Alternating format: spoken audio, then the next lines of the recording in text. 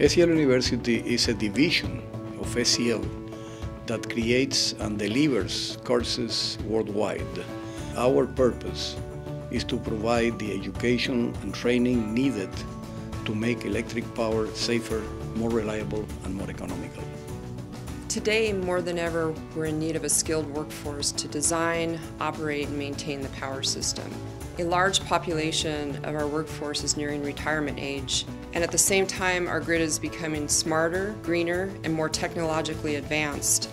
All of these considerations are creating demands for workers with mixed skill sets to support our evolving power system. SEL University is here to provide that training. How many of you have used the QuickSet software? Or Most popular courses we have are fundamentals and applications. I think for a newer engineer, they are wanting to roll up their sleeves and really learn the basics to the advanced topics. And for somebody who's more experienced, it's a good opportunity to brush up on topics that maybe they hadn't touched on for a while.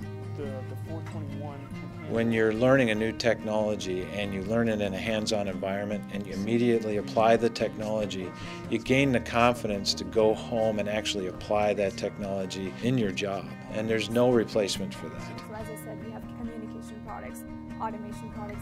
In the case of online type of training, we have two types of courses. We have computer-based courses in which the students can take the course at his or her own pace. And we have also the web-based training, which are real-time training led by an instructor and provided over the web.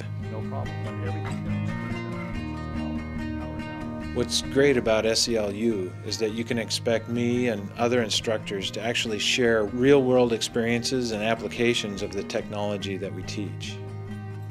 We answer even the tough questions with knowledge guided by the experience that we've had in applying these technologies around the world.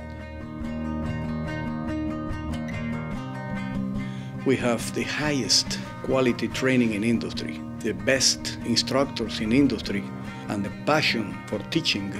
This is SEL University.